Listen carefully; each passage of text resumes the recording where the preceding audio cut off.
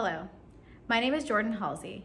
I'm a pediatric plastic and craniofacial surgeon at JohnsHopkinsAllChildren'sHospital and the co-director of our 22q clinic here at All Children's.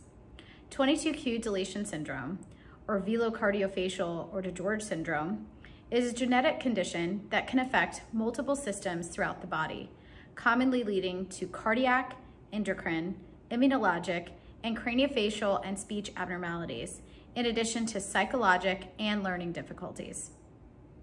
Typically, 22q is diagnosed in infancy via genetic testing, though in some cases, diagnosis can be delayed, potentially delaying access to appropriate care.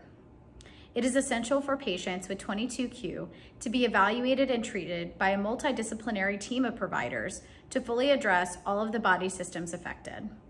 The 22q team at Johns Hopkins All-Children's-Hospital provides holistic care for our complex patients by utilizing a team-based approach. During a 22q multidisciplinary clinic visit, patients can be evaluated by providers from pediatrics, plastic surgery, speech pathology, psychology, and referrals placed to additional subspecialists on our 22q team, such as genetics, cardiology, endocrinology, and immunology as needed.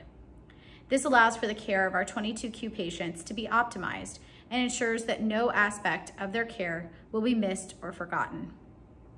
Our providers have extensive experience and expertise in working with 22q patients and seek to provide the best care possible according to the latest treatment recommendations.